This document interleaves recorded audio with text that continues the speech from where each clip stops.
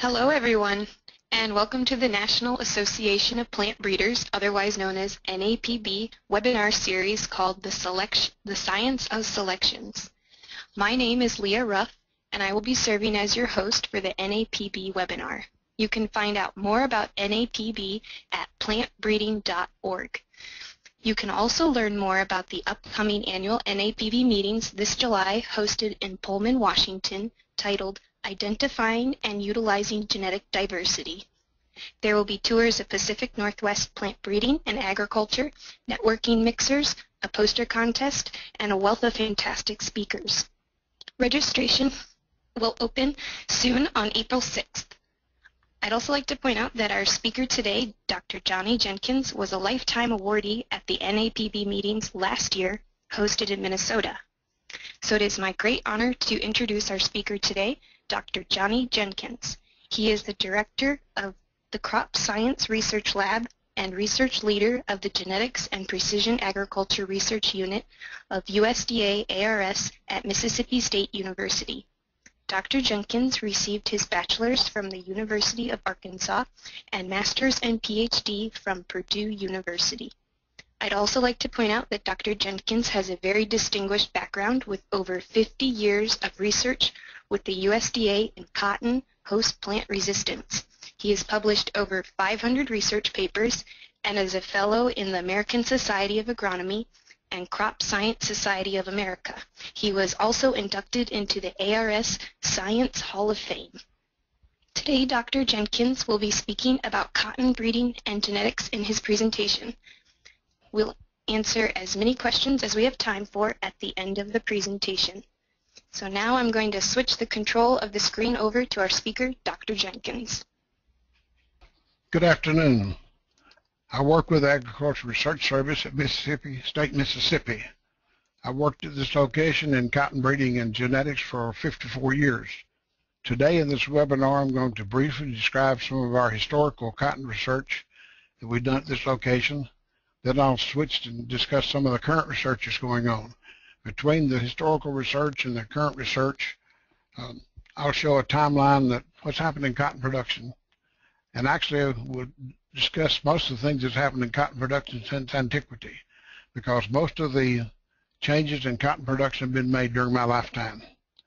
So sit back and enjoy the slideshow today and notice how this has affected the social fabric of not only the South, but of the nation. Here I show you an aerial view of the ARS complex at Mississippi State campus. We have a 20-acre campus here on the edge of Mississippi State University, and these are some of our buildings. In 2014, we had 22 scientists and 46 administrative technicians, maintenance personnel, safety personnel, total budget of about $8.5 million. White gold. This is a common name for cotton, white gold. In the spring of 1961, the boll weevil laboratory of the USDA ARS was under construction. I moved to Mississippi and joined ARS in the summer of 1961. The boll weevil is the key pest in cotton insect control, and in fact it's the key pest in everything that happens in cotton. The boll weevil moved into the U.S. about 1895 from Mexico, and by 1922 it was in the Carolinas. It had migrated completely across the cotton belt, and in many places it was laying waste to cotton production. Everything that we had to do in cotton production revolved around boll weevil control. This small group of scientists that joined ARS in 1961 at Mississippi State was given a simple mission. Our mission was to develop the technology to eradicate the boll weevil. Not to control the boll weevil, but to completely eradicate the boll weevil. That was our goal. Here you see some pictures of the boll weevil. I show you the larvae, the pupae, and the adult. Then you see an adult weevil feeding in the boll. The boll weevil feeds in the bolls of cotton. It also feeds in the squares or fruiting buds of cotton. And anything it feeds on will be destroyed and will not produce a fruit for harvest. Here's a picture of some early attempts to control the boll weevil. This was a machine that would go through the field and would shake the stalks knock the weevils off into a pan that they would catch the weevils in. At the end of the row, they would pour them out and kill them with something it would drown them with. This machine worked quite well. It caught buckets of boll weevils. The problem with it was it left buckets of boll weevils in the field, and so it really was not effective for control, but it really caught a lot of boll weevils. Here's about 1910 to 1915, one of the early means of controlling boll weevil. Used calcium arsenic. And you see here the man is riding the mule, cranking a calcium arsenic machine, spraying out calcium arsenic on either side of the row to control the boll weevil. We made a little progress with this picture here. You can see that the calcium arsenate is being put out behind the man and then behind the mule, rather than riding on the mule and dusting both of them at the same time. But when you come back with the second pass through here, you pick up a lot of calcium arsenate dust. Slight more improvement here. We find a multiple row machine, and the mule and the man are riding in front of and above the cloud of dust. So our job was to eradicate the boll weevil. About 12 scientists joined this task, and we had an interdisciplinary team of entomologists, plant breeders, geneticists. We had some insect physiologists, even some plant physiologists, some chemists. Early on, we did some boll weevil genetic work, and what you see here is on the left is the wild-type boll weevil. On the right is an ebony boll weevil, and the center is an F1 or slate boll weevil. As we began to look at the technology to eradicate the boll weevil, we were just coming off of a very successful program to control the screwworm fly in animals. And in that program, the sterile male technique had been used. In the sterile male technique, the insects are grown in the laboratory, sterilized, and then they're released into the environment. And with the screwworm fly, you release billions of sterilized insects there. They outcompete the normal number of males in the population to mate with the females. And since the screwworm fly only mated one time, if they mated with a sterile male, you effectively had stopped any reproduction of that insect. The program worked quite well with the screwworm fly. So it was tried for a number of years with the boll weevil. And we were never quite successful in our trials to use the sterile male technique to eradicate the boll weevil. Always will be a few insects in the field at the end of the season. And the common theory was, well, sterile males are working, so these must be long-range migrants. Let's have a bigger border. So the border would expand, and again, we'd find some insects at the end of the season still in the field.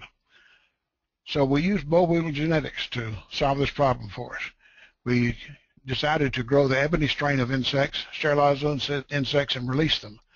And if the insects we were releasing were not completely sterile, then we would find some offspring that either of ebony male had mated with an ebony female, or an ebony male had mated with a native male. Either way, we could tell the insects from the wild insects that were in the field. So at the end of the season, after a couple of experiments using the sterile male ebony, what we concluded was that we did not have the ability to sterilize the boll weevil. The boll weevils we were releasing were reproducing in the field, and that would never do for eradication. It might work quite well for control, but not for eradication. And so we saved a lot of money by deciding that the sterile male technique was not going to use in the boll weevil, and it simply went back to a simple mutation, and the boll weevil were able to capitalize on this. We still had the task of how do we eradicate the boll weevil. Here you see a picture of a boll weevil pheromone trap. Pheromone is the sex lure of the boll weevil. With this trap and with the discovery of the boll weevil pheromone, we could put the trap and the pheromone in the field, and if there were just a few weevils in the field, we would catch them in the trap. If there was a lot of weevils in the field, we'd catch a lot of weevils in the trap. So we're able to determine which fields had weevils, which fields did not, using the pheromone trap. So this was one of the components of the boll weevil eradication. The other component was malathion. So using the pheromone traps, diapause control of boll weevil in the fall of the year with malathion, then spraying the next spring with malathion in those fields that we had found insects in, we were able to eradicate the boll weevil. Beginning about 1980 in North Carolina and moving westward across the U.S., we've now eradicated the boll weevil. There's a small containment zone in the Rio Grande Valley, which we maintain as a barrier each year. It's treated with insecticides because weevils are continually migrating in from Mexico. But as far as cotton production areas in the U.S., the boll weevil has now been eradicated. Once we had eradicated the boll weevil, or had the technology to do so, we turned our research in plant resistance to the next important pest, which was the key pest, bollworm, budworm. The bollworm is the same insect that we call the corn earworm, Helianthus zea. The budworm is Helianthus virescens. These two bugs were the next key pest in cotton control, and we turned our attention to developing means to eradicate or to control these insects. We were able to use plant breeding to finally get effective control for the bollworm insects. Here I'll show you some pictures of field plots of cotton in Mississippi. This cotton is BT cotton. Working with Monsanto, at our location we had the first field plots of BT cotton in the world, and it worked quite well. Here you see a plot of cotton that contains the BT gene that's been infested numerous times with tobacco budworm, and you almost see no damage on these plants. Here's a plot without the BT. It's pretty obvious that we had effective control with the BT gene. Here's a number of plots you can see with varying degrees of whiteness in them that actually indicates how much different there was between the events that we had in the field. And finally, the event that was used by Monsanto and put into varieties gave us varieties that were very effective at controlling the budworm. This is what a typical situation would look like. The plant on my right does not have the BT gene, and the insects have gotten most of the fruit on it. The plant on the left has the BT gene, and you can see the very effective control.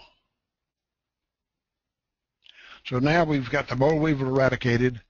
The bollworms are be able to control by BT gene.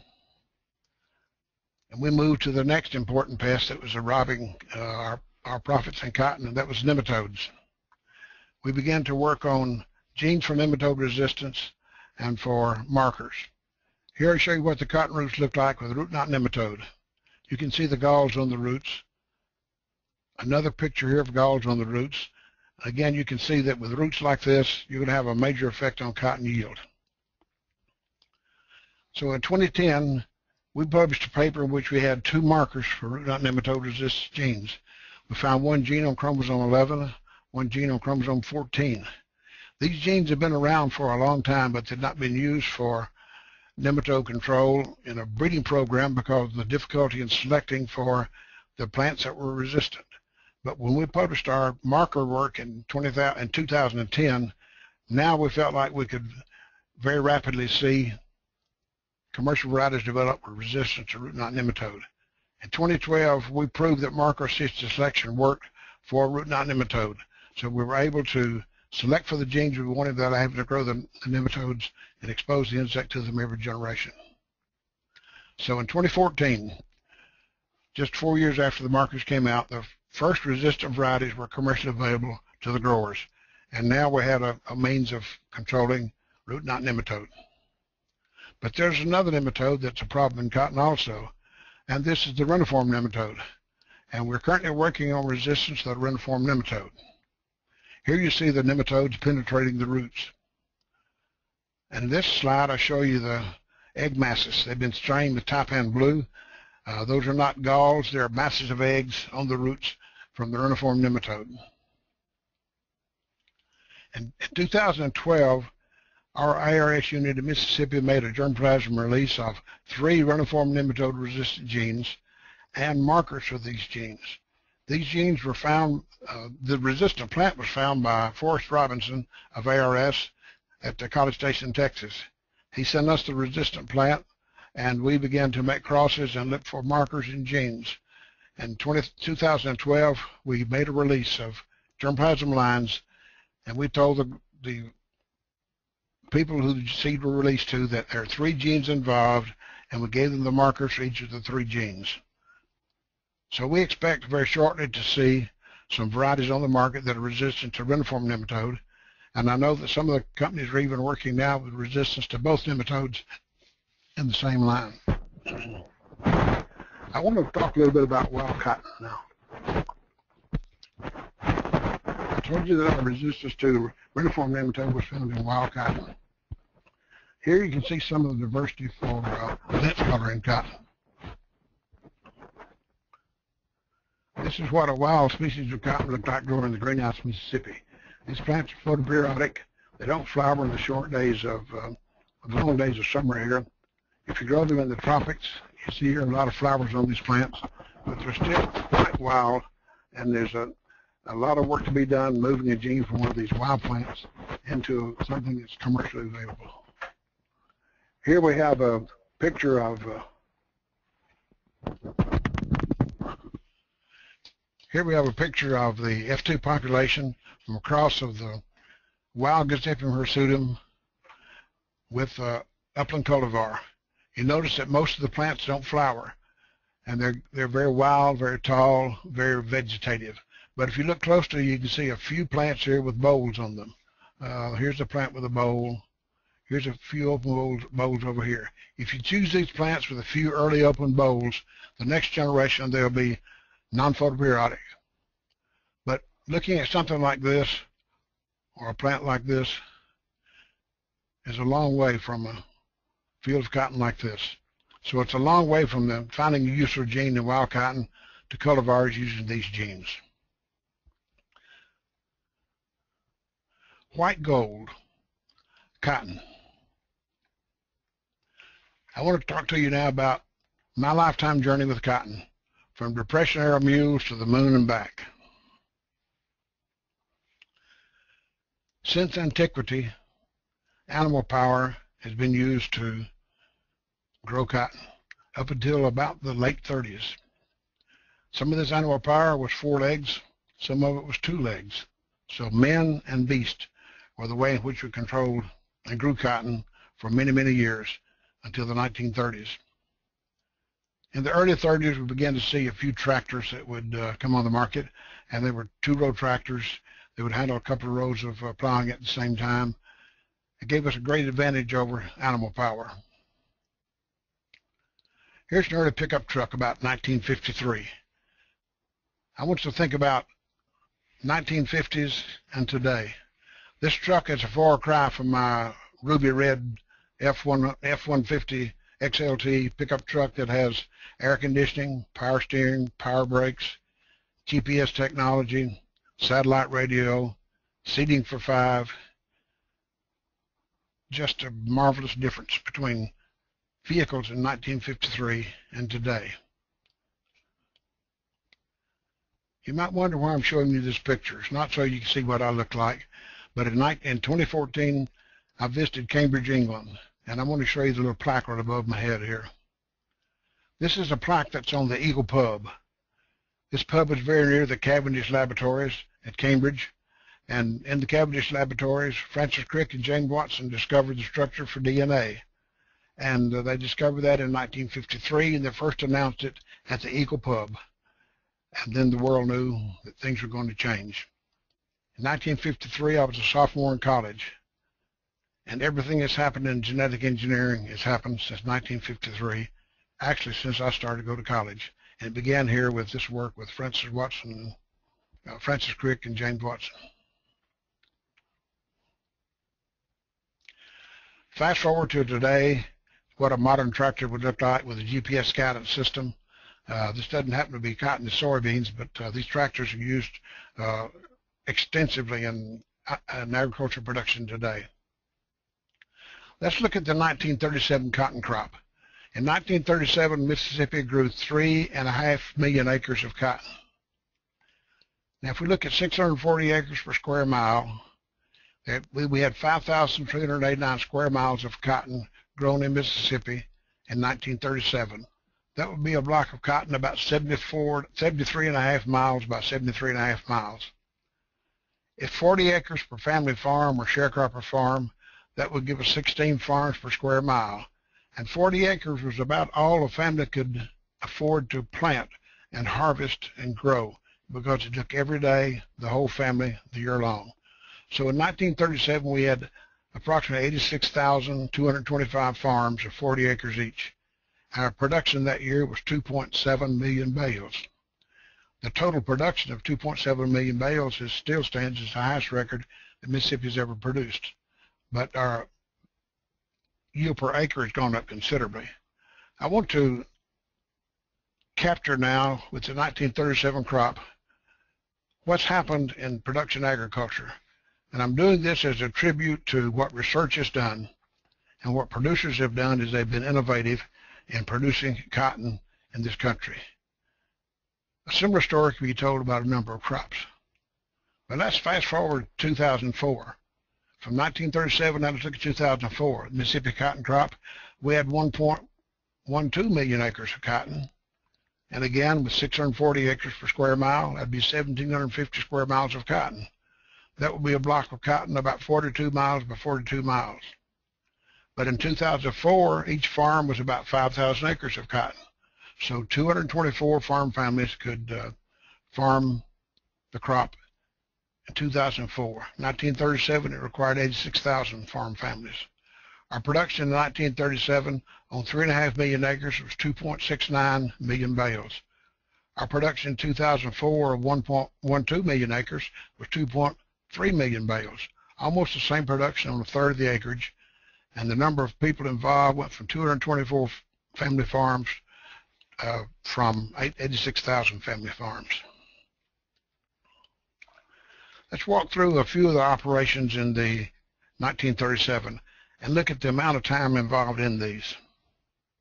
Breaking ground. This was the first thing you would do in the spring of the year. It would be run a breaking plow. Here you see a breaking plow that has about a 12-inch beam on it. This was used to turn the sod. So 3.5 million acres. A 12-inch turning plow requires 8.3 miles of walking and plowing to turn 1 acre. So 3.5 million acres times 8.3 miles is 28.5 million miles was walked just to turn the sod over for the cotton crop in 1937. This is equal to 1,145 times around the earth at the equator. That's a tremendous amount of walking. But remember, we had over 86,000 farms, or sharecrop farms. With 100,000 men plying, that's only 286 miles per man. You can understand why we didn't have too many fitness centers in 1937. If you grew up on the farm in 1937, and most everyone was on the farm, you were pretty fit to begin with. After the ground was turned, the next thing we'll look at is planting the cotton. Cotton planting was with a one-row planter and a mule. There's a second picture of a one-row planter, just a slightly different, but still one row at a time. So what did it take to plant the 1937 crop in Mississippi? Well, 3.5 million acres required walking 8.5 million miles just to plant the crop, or 342 times around the earth. Here's a major invention. Quite simple. It's interesting how simple the inventions are once they've been made and you see what they can do. You simply tie 2 one-row planters together, put a tongue in the middle, and put a seat on it. And now the operator rides. She doesn't do any walking at all. Instead of walking 342 times around the earth to plant the crop, he walked 0 miles. He sat on the seat, and the mules only walked half as many miles as they did before. So a major invention, quite simple, but very important in production agriculture. Here today we see some modern 12-row planters. When I came to join ARS in 1961, this is what my research planter looked like. We had a belt planter, and the seed were put on by hand in little V grooves on the belt, and the seed were dropped in the row. This was a far cry upward even from what I had when I was working in corn, where I was using a one-hill planter in our research plots in corn. Here's the planter I have today. It's a variable rate control planter, a vacuum planter. We can choose the spacing we want for the seed. We can drop 1 or 2 seeds per hill. The operators are riding on air-cushioned seats. They have headphones to communicate with one another. And far cry from the planter ad 1961. Again, a lot of progress has been made. Here's another implement that's very important to researchers. This is a Varus machine. This machine goes through the field and provides GPS coordinates for every measurement it takes, and it measures soil electrical conductivity, pH, and soil organic matter in one pass through the field. After the crop was planted and it was out of the ground, the next job was cultivation of cotton. Cultivating cotton required 2 trips. 1 trip down one side of the row, 1 trip down the other side of the row. Innovations were made in plows where they had 2 sweeps or 3 sweeps, but still there's 2 trips down each side of the row to plow an acre of cotton. If you wanted a multi-row cultivator, just more men and more mules, you had a multi-row cultivator. You can see a lot of progress could be made, but this is similar to what has been done since antiquity. 1937, we had 3.5 million acres of cotton. If you cultivate one side down once each side of a row, a plowman would walk 5 miles to plow 1 acre. So he could plow about 4 acres a day and walk 20 miles. So it required 17.25 million miles walking to cultivate the Mississippi crop 1 time. That's equal to 690 times around the earth at the equator. You just can't hardly imagine how much time was involved in this. It required 862,000 man days to cultivate the crop in Mississippi in 1937, 1 time. With 100,000 plowmen, this would require about 8.62 days. And that's about what we had to do. About every 10 days you had to plow. So the farmer would plow all the way across his 40 acres. By the time he got to the far side, it was time to start over again. Here's some of the early implements that were used in agriculture, not only cotton, but in other crops also. Again, you see nearly everything here is 1 row. Here's a major invention. Again, rather simple after it's done. Here you can cultivate both sides of the row at the same time. And so sometimes discoveries that are made in research and innovation don't have to be earth-shaking, but they can have major effects, as you see here. Why didn't we think of this years ago? But it just didn't happen. Here's a 12-row cultivator, and some people have even more modern cultivators than that.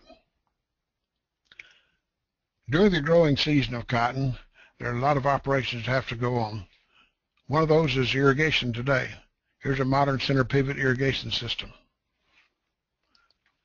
Today we can also use laser leveling and GPS technology and can landform the field and then use polypipe to irrigate the crop with.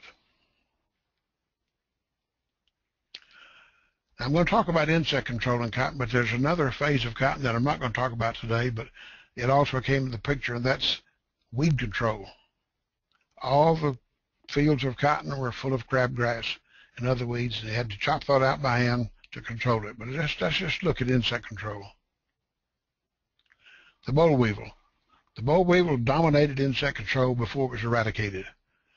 It required insecticide sprays every 3 to 5 days after you found the weevils in the field, and usually that was pretty early in the season. So you can see if you're spraying insecticides every 3 to 5 days to control the boll weevil, everything else takes second place to that. And you also have a lot of other pests you're controlling that you don't know about when you spray for boll weevil. Again, one of the early ways of controlling boll weevil was calcium arsenate. Much danger to the man with the mule with all that calcium arsenate fog going around him. About the early 30s, they began to use airplanes to apply dust insecticide in cotton fields. Delta Airlines, which I'm sure you've heard of today, was formed by some early ag pilots. They got together and started Delta Airlines. But in the early 30s, we were beginning to experiment with using airplanes to put out pesticides. Here's a nice picture with 6 airplanes flying across the field, applying calcium arsenate dust, and undoubtedly it was for boll weevil control because in 1937 there was a lot of boll weevils. I joined ARS in 1961. By that time, the World War II was over. We had a lot of organic insecticides, a lot of liquid insecticides, and the way we controlled insects in the early 60s was something like a Han Highboy and using liquid insecticides. Then we moved up to closed cab applicators of insecticides, much safer for the operator. And then came along the airplanes again. Far cry from the first biplane I showed you a few slides ago.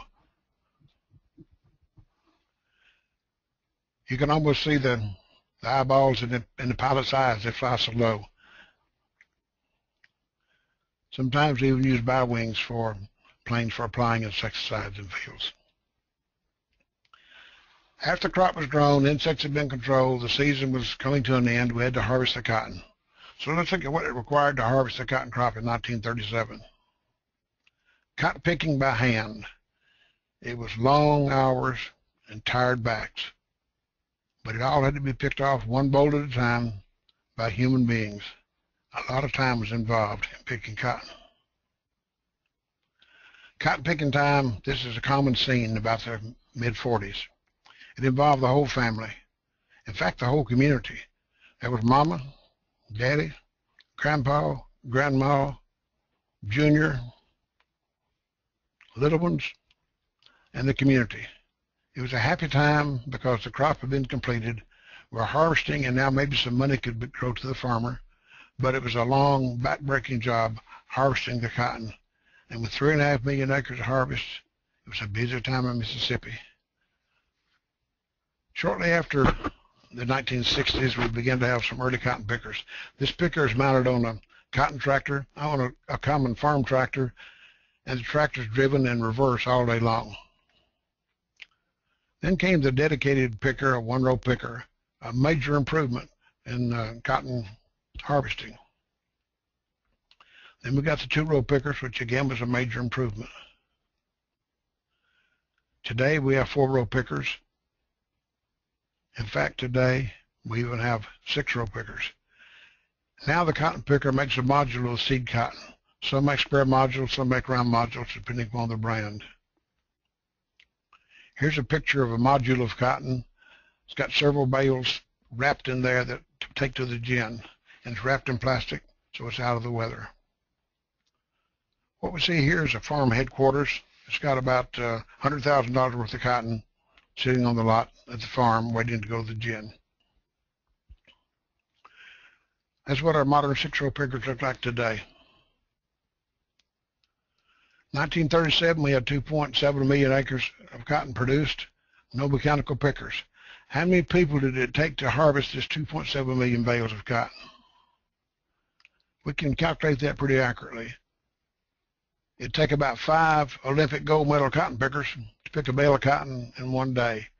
Each one would pick about 300 pounds. It required about 1,500 pounds of seed cotton to make one bale. So 5 men times 2.7 million is 13.5 million man days just to pick the crop in 1937. Where did all these man days come? If you remember the slide I showed you with the whole family in the field, that's where they came from. Everybody in the state was picking cotton.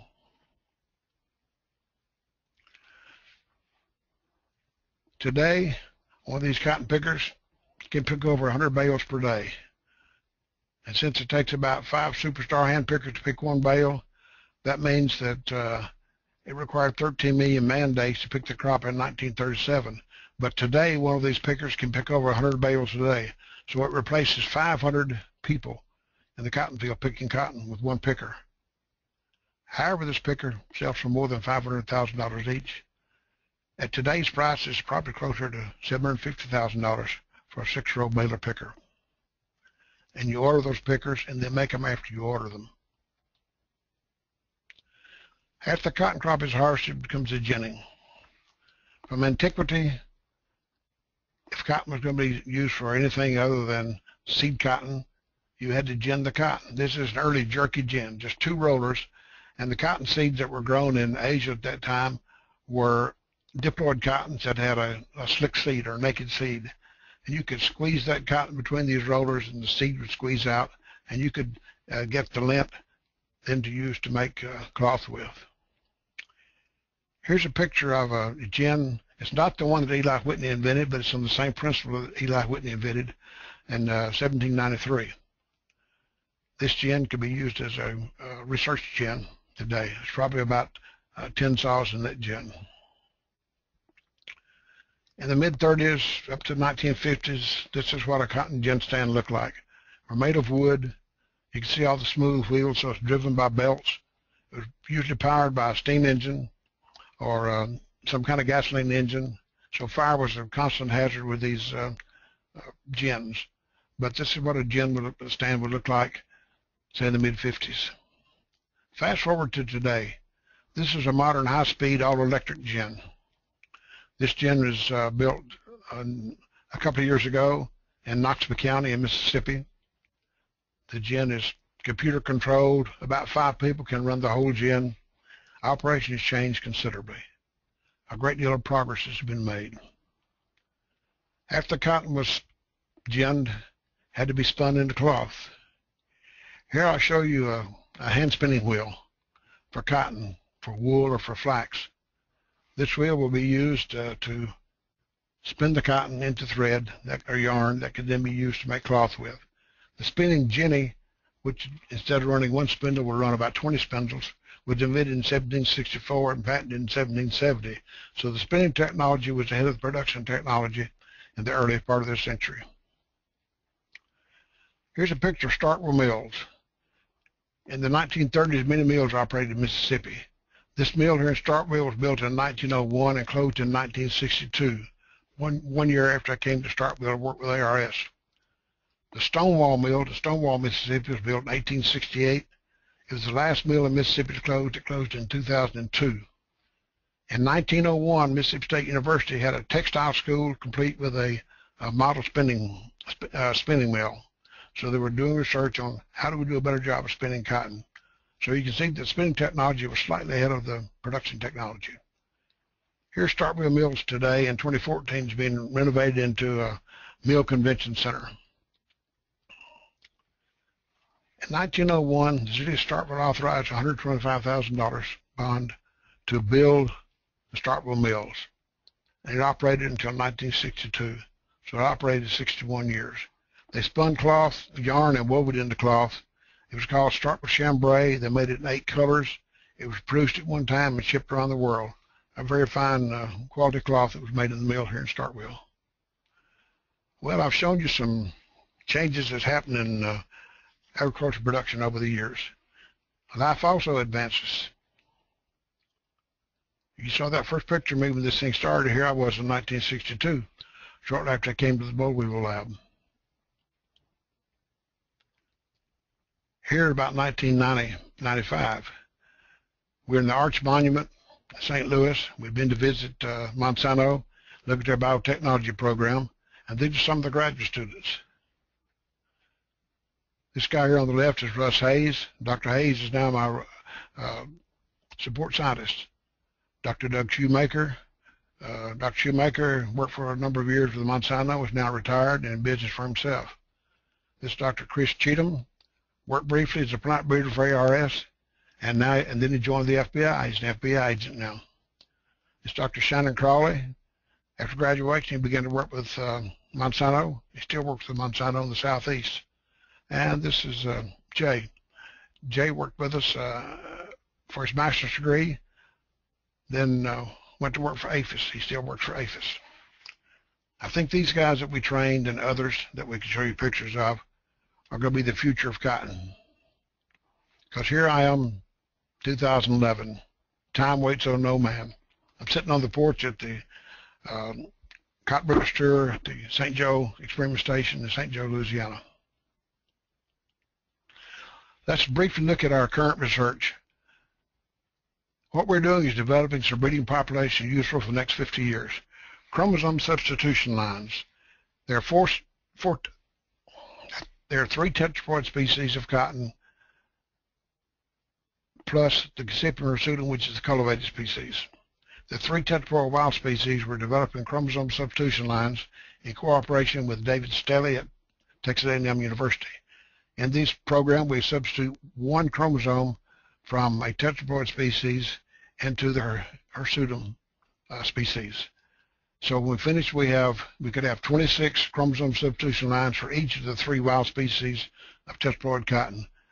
And this will be a way of getting genes from these wild species into upland cotton. Another population we developed is a random mated upland population. We took 11 diverse cultivars covering the cotton belt, and we looked at the pedigrees. They were very diverse. We crossed these together to make 55 F1s. We random mated for 5 generations and produced this population called RMUP. We have another population we have produced, which is random mated barbadense upland population. We took 18 chromosome substitution lines from barbadense, crossed them with 3 cultivars, random mated for 5 generations, and then made this population. And then we have the RMPAP, random mated primitive accession population. We took 34 exotic cottons that were photoperiodic, converted them to date neutrality, crossed into 4 cultivars, random mated population. These populations were released to the general public. All commercial breeders and private and public breeders received 1,000 seed of each of these populations. So they had a large enough population to begin to select in. Also, we've developed 555 recombinant inbred lines from RMUP population. We began to map fiber and yield traits in these lines. And we've got 180 recombinant inbred lines from the random mated barbadense upland population. Again, we're going to use this for mapping traits that we've moved in from barbadense into upland cotton. We also have an association mapping project with the National Cotton Variety Trials with 50 years of data. For the last 50 years, there's been a National Cotton Variety Trial test run across the U.S. We have that data, and we're beginning to look at this now using association mapping technology. And one other thing I'll mention will be an RNAi to modify phytochrome production. We have a project we've been working with scientists in Uzbekistan for the last 10 or 12 years. There we've used RNAi technology to put in a 213 base pair fragment from the phytochrome A1 gene into cotton. What we find is an increase in fiber length, increase in the number of roots that are produced, in particular the feeder roots, increase in earliness, and an increase in drought tolerance. So we think that these populations that we're developing, recombinant inbred lines, are going to be good for a long time. I hope you've enjoyed looking at some of the things that's happened in cotton production. White gold has been good to me, and I thank you for listening to us today. Any questions, I'll be trying to answer those now. Well, thank you very much, Dr. Jenkins. We will take those questions now, and just as a reminder, for those of you who missed the beginning of the presentation, you can use the question box on your screen to type in questions and hit return. If the question box is closed, you can click the small triangle next to the word question to open it.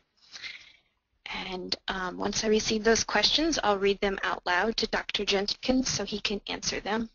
We have about 15 minutes. We currently don't have any questions in the question box. So I'll start off by asking a few. Oh, here comes one. So has there been a big push for organic cotton production? Okay, let me comment a little bit on organic cotton production. The cotton production is a very competitive endeavor for a farmer. At the world market price and the cost of production, there's not a lot of profit in cotton, but if you do it just right, you can still make good money. There has been, in the past 30 years, several attempts at production of organic cotton. Currently, the best organic cotton production areas are in West Texas, near the Lubbock area, and those farmers are growing cotton without use of pesticides, and primarily it's because there are not many insects in that area that are able to do this. There is one cotton breeder that I'm aware of. It's Dr. Jane Deaver, the Texas A&M University at Lubbock. She has a program developing varieties especially for the organic market. And if you want to know some more information about that, you can contact Dr. Jane Weaver, and she'll be able to supply that for you. Okay. Next question is, would you comment on the relative importance of genetic gain, changes in production practice, and or the synergy between the two? Repeat that question, please. So can you comment on the relative importance of genetic gain and changes in production practices, or the synergy between the two? Well, there's certainly some synergy there because we're doing a better job of controlling insects, a better job of controlling weeds, and we got better varieties. In 1937, the largest crop Mississippi's ever grown, average yield was 377 pounds of lint per acre. Today, it would be near 2 bales per acre, approximately 1,000 pounds of lint per acre, about 3 times or 2.5 times the yield it was in 1937. We also have some producers in Mississippi and some in Texas that are making as much as 2,000 pounds of lint per acre. That's primarily because of the increase in production practices that give us a better chance of producing a good crop, and the genetics that the breeders are brought to the table.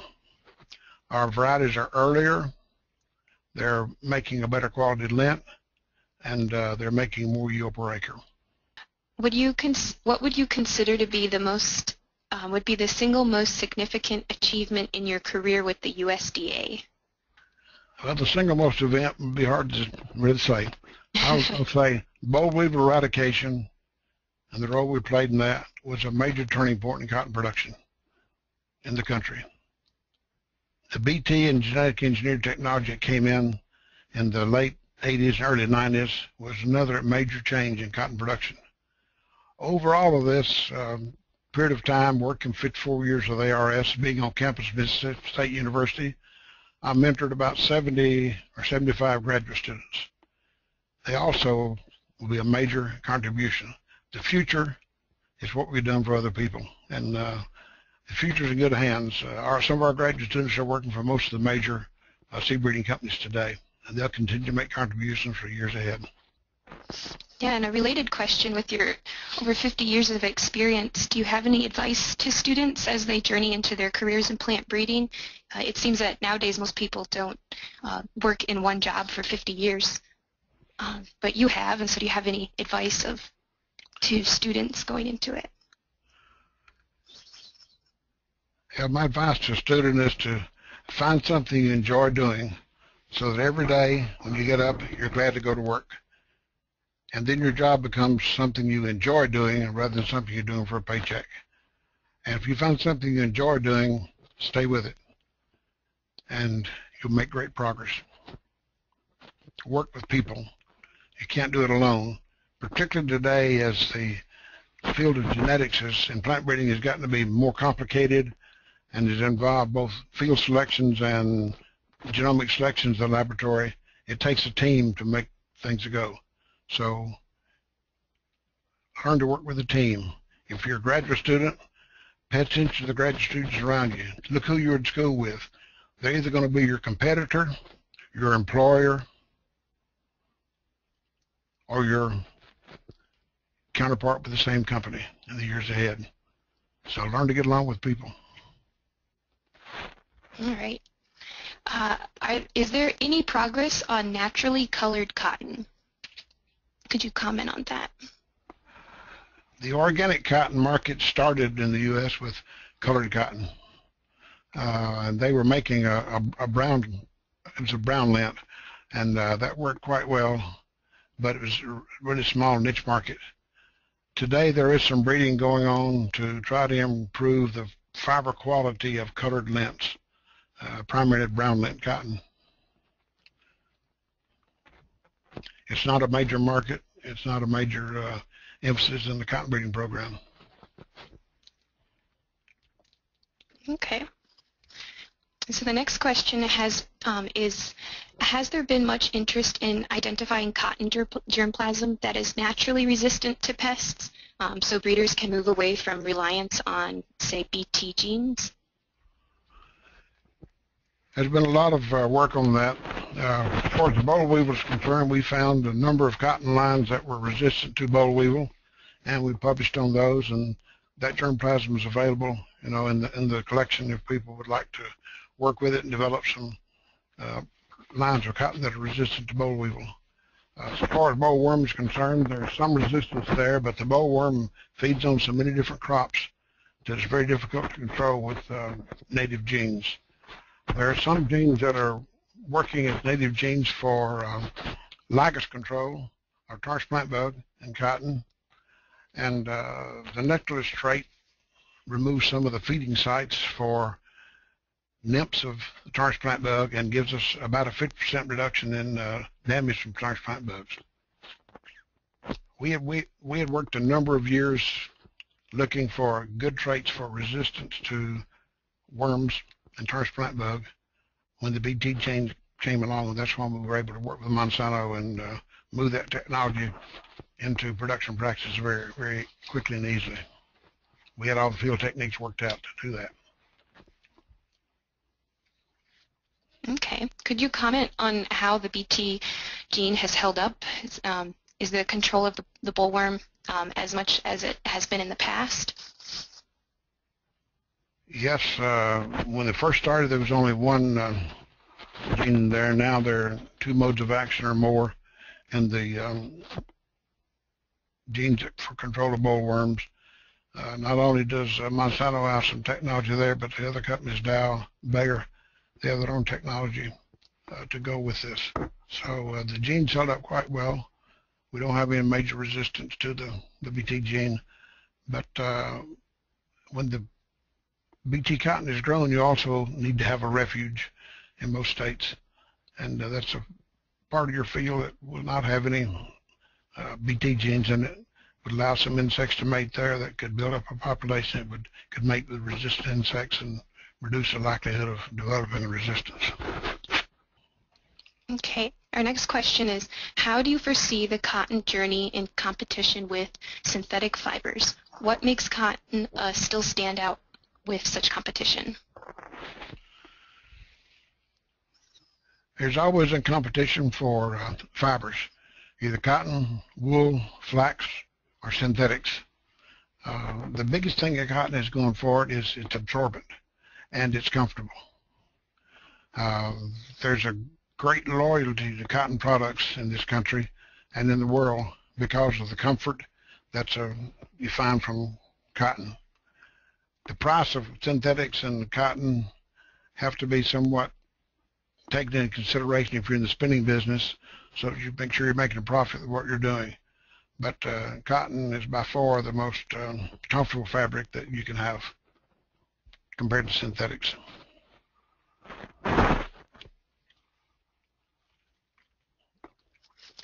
All right. The next question is, knowing all the advances on the last 50 plus years in cotton, based on your experience, what type of research would you advise cotton scientists in private or government to focus their research on in the next 5, 10, or maybe more years? I think we need to continue to look for pest-resistant genes. That's not only nematodes and insects, but we have diseases too. There's a disease called cotton leaf curl that's in Pakistan and parts of the world, and there's a preemptive program that's going on now looking for resistance to that cotton leaf curl virus. Of course, it's not in the U.S., so the program's going on with the U.S. cooperator in Pakistan. So I'll continue to work on resistance traits. Also, as we get faster and faster spinning mills, get away from the slow spinning unit frames of the 1700s and the slow spinning of the 1930s and 40s and move to modern high-speed spinning, length and strength become important, and we have to think about improving those in fiber and cotton fiber. But all in all, yield is what the farmer gets paid for. So we need to focus on increasing yield and using less water.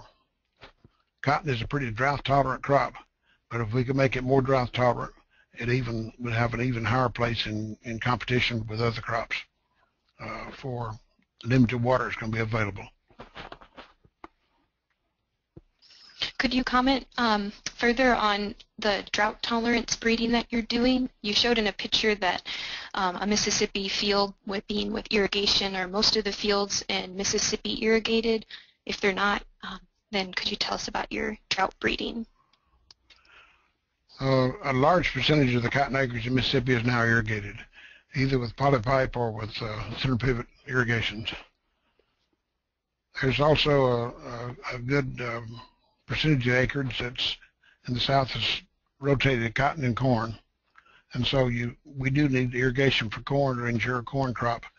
And so that's one thing you can do with irrigation. You can go to a rotation system, 1 year cotton, 1 year corn. That makes a very good rotation, and this is a good way to get yield increases also. Do you see the impact of drought or climate change on cotton yield? Climate's been changing since time immemorial. So it's hard to know exactly what you're talking about there. But there has been some work that's been done with in growth chambers where they've increased the temperature during the growing season, and they've also increased the CO2 levels during growing season. Both these usually favorable for cotton, and if it were to warm up, then the area in which cotton could be grown would move north a few miles. There's been some interest in F1 hybrids of cotton, and I know in India they plant out F1s, or at least they did at one point. And so I was wondering, do you foresee that cotton breeding could go in the U.S., might go to that type of fashion? There's been a lot of effort in the U.S. to produce hybrid cotton. There's no question but what we can get a yield boost with hybrids. But cotton is an often cross-pollinated crop, so it's primarily self-pollinated. The pollen's not wind-borne. It's moved by hand or by insects. And we've never had a good system to produce large amounts of hybrid seed when you had to do it by hand. In India and in China, where they're growing some hybrids, it's all hand-pollinated to produce the F1 hybrids. Then they produce F2 seed for sale to the growers. There is an opportunity here for some of the graduate students to think about as time goes on, and you got a career in plant breeding. A tetraploid crop like cotton, it has 2 genomes in it, A genome and a D genome. It's possible, I believe, to capture the dominant components of heterozygosity in cotton by having the plus alleles in one genome and the minus alleles in the other. Then the tetraploid actually becomes heterozygous for that locus. That is an area that we need to look at and see if we can exploit some of that as we move into ways of increasing yield. This is not much work been done in this area, but I think it's a possibility it could be done. In one of the pictures you showed a bale of cotton. How much would one of those bales weigh? What I showed was a round module wrapped with plastic. Okay. I believe there's about 8,500 to 10,000 pounds in one of those modules. That would make it takes about 1,300 pounds of seed cotton to make one bale of cotton. A bale is approximately 500 pounds of lint. Wow. Okay. Has there been any thought of there being problems with soil compaction with such heavy equipment and those heavy modules? A lot of the farmers now are looking at no-till. No-till works very good in cotton and areas where it's being used. Also with the GPS-guided equipment, tractors and things, and with larger equipment, it undoubtedly is heavier, but you keep the same wheel tracks.